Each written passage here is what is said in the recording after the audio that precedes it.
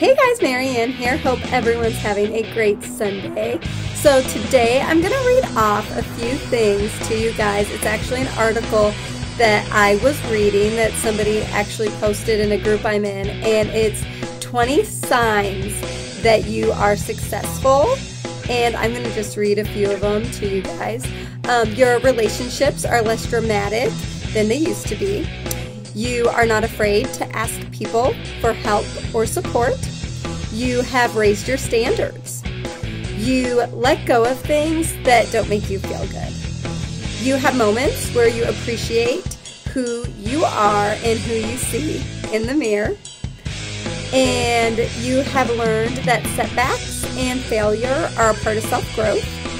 You have a support system that includes people who would do anything for you, and you don't complain much anymore. You celebrate other people's successes. You have a passion that you pursue.